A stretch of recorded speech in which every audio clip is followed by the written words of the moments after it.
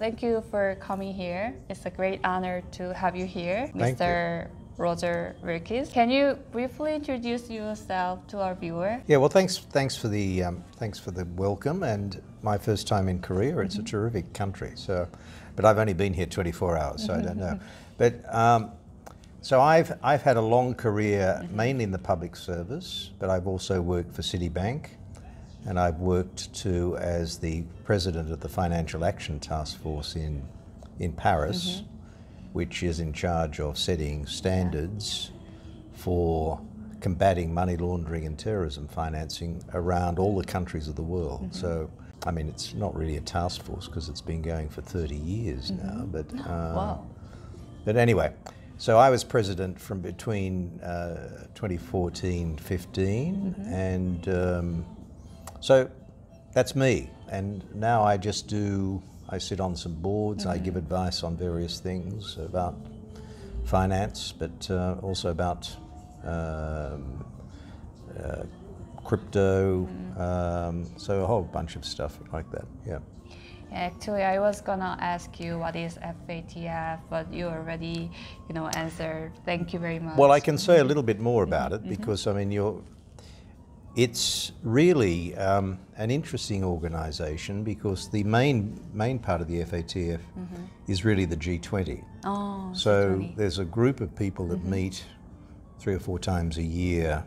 These are officials, high officials from different countries, but the G20 countries plus some Europeans, and they meet in Paris and they make the standards for the rest of the world in relation to money laundering and terrorism. In other words, they say all the countries should put these laws in place, all the countries should regulate blockchain or cryptocurrencies in this way, and then the countries have to do that.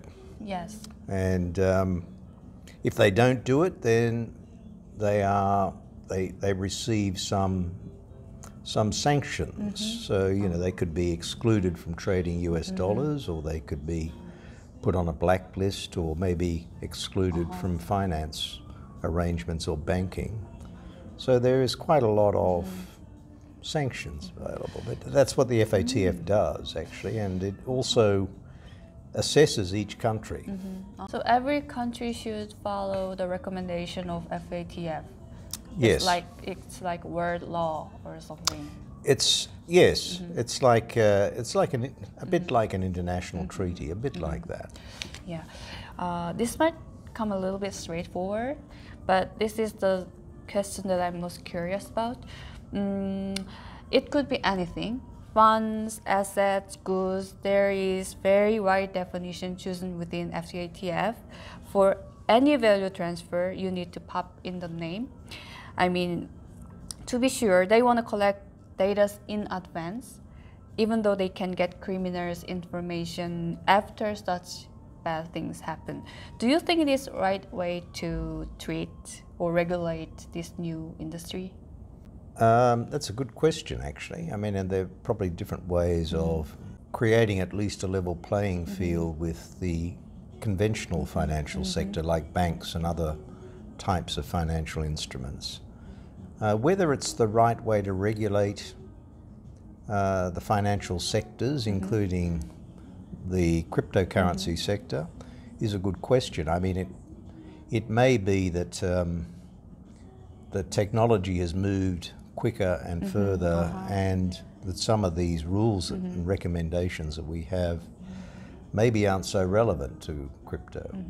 When I was the president, we were looking at mobile banking, which is not anything to do with cryptocurrency, but some of the recommendations that you use for the old-fashioned style of banking don't really work for mobile banking. Mobile banking is a completely different, and the same is probably true of using cryptocurrencies. So, do I think it's the best way?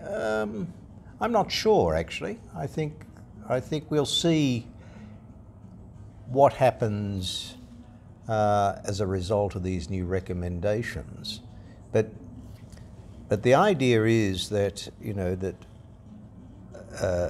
organizations like banks and exchanges are going to have to become part of the effort to stamp out money laundering and terrorism financing by interrogating their customers and making sure that they understand what the transaction is and they don't allow suspicious transactions to take place. So, you know, maybe digital currency exchanges that don't, or cryptocurrency exchanges don't understand this, but they're going to become the front line for law enforcement, actually. In the same sense, can you tell me the future of crypto and traditional banking sectors? I mean, I want to know your opinion on crypto and banking. Yeah, you're probably right. I mean, there are a number of scenarios. So we've had the governor of the Bank of England talking about whether or not the British pound should become a digital currency, actually. Instead of a physical currency, it becomes a digital currency. We've had big banks talking about creating their own coin, you know, instead of, so you could have Citi coin or HSBC coin or whatever, which would go back to the days when the banks used to actually print money. And then we've got things like Libra, which is a major and much wider, I guess, crypto firm than any that we've seen so far. It is a major, it has the capacity to reach millions and millions of people who have Facebook accounts, etc. And so it might alter the market. It might make cryptocurrency more mainstream and maybe even a competitor to banks. But there are some big issues that governments worry about with cryptocurrency. One is money laundering. So this conference is all about money laundering, and that's what the FATF is about. But the others are consumer protection, because there's a lot of volatility in the market and not much transparency. People don't really understand often what they're buying or what they're getting into. And then there's the whole issue of prudential, or the supply of money and economics, and basically what the reserve banks are interested in is keeping a stable supply of money and being able to sort of stop inflation and work against possible recessions by. So if crypto becomes a significant currency in the world, then the governments lose control of that. They don't any longer have that lever over monetary policy, so they'll have to change the way they do monetary policy. They'll have to go into the market and buy Bitcoin or Libra or something. So how do you do monetary policy in a world in which you don't actually own the currency and you don't print the currency, and the currency is a private currency? That's quite a difficult issue. Yeah.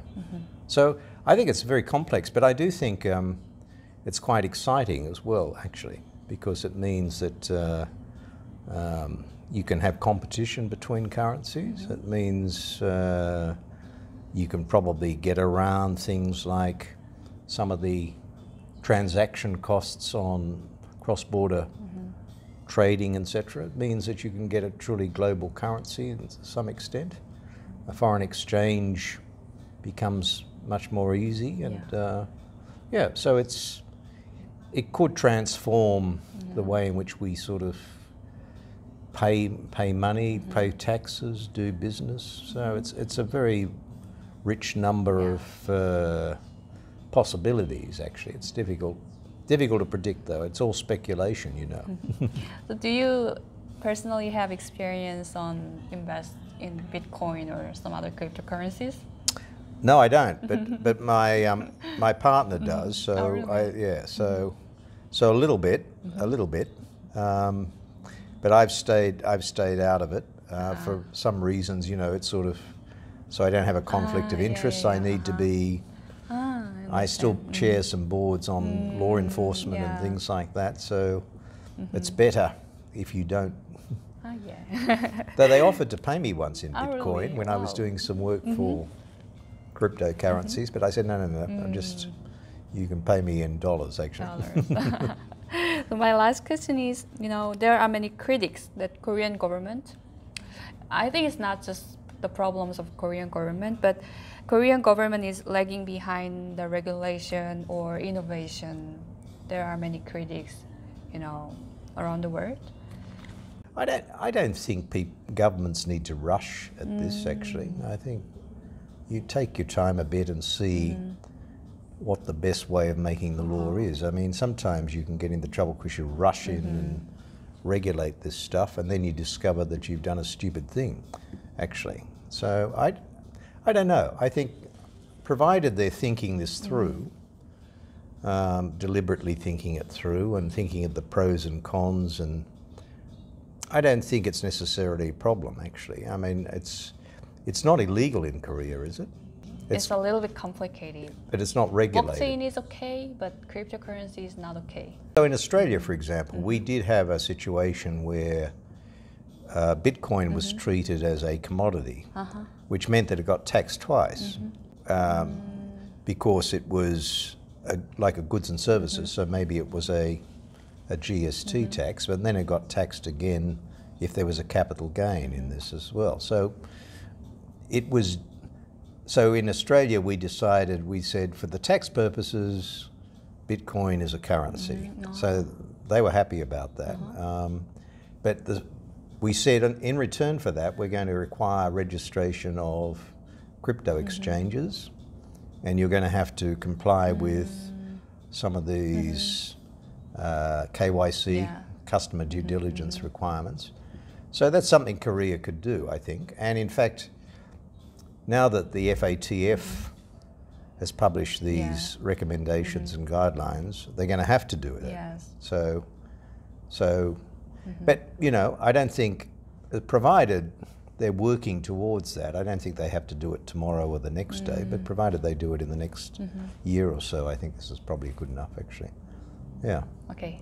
All right. Thank you for your opinion. It changes the nature of cryptocurrency, actually, and it has some good things and bad things. So if you think cryptocurrency is a type of disruptive